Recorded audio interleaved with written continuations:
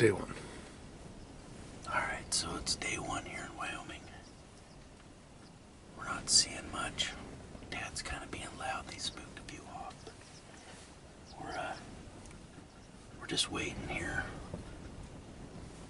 I don't know if we're gonna see any goats at this water hole or not. So, wish us luck.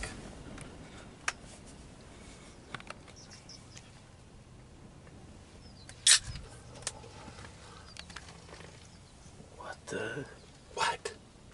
Dude. Day two. Alright, it's day two. Didn't see much on day one. Couple bucks. Nothing yet that we wanted to shoot.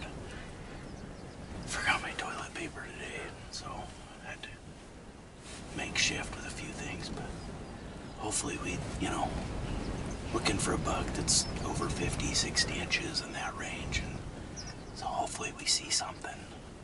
Drove a long ways to be here. Thought Wyoming would have a lot of bucks, but so far we're just kind of seeing what's out here and hoping more comes in, so wish us luck.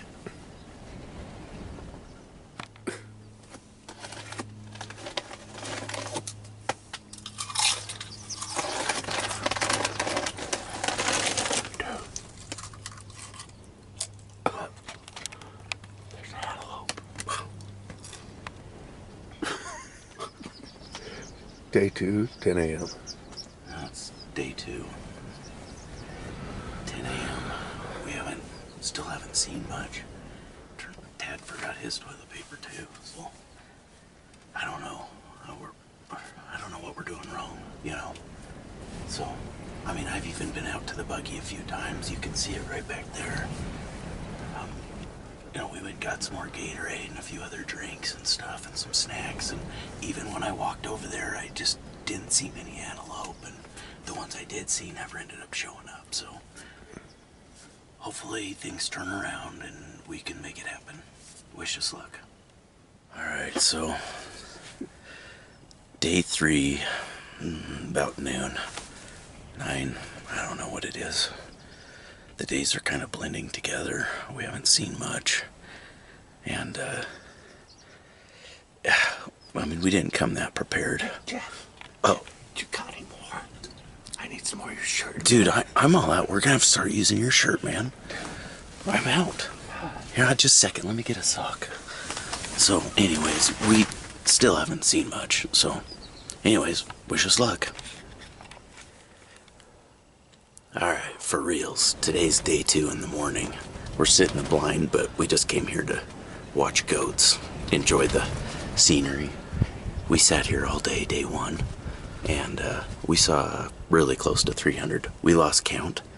In the first hour, we lost count at 77, and they just kept coming in all day. And we've had a blast. Finally, at the end of the day, it was gorgeous weather, gorgeous scenery. Nice buck in the mid-70s came in and decided to shoot it just to put a nice cap on the day. So we've had a blast, and you can see we have a little oasis out here. Tad's been having fun. This has been quite a dream of just watching goats come in. We have probably 15, 20 of them around us right now, but we're done, so it's just been kind of a good morning to come out here and just enjoy it. The goats come in from, so there. They come in from everywhere. There's no patterning. As we said, take the sun and follow it all the way around the horizon and come back to the sun, and that's where they come That's from. where you have to watch for goats.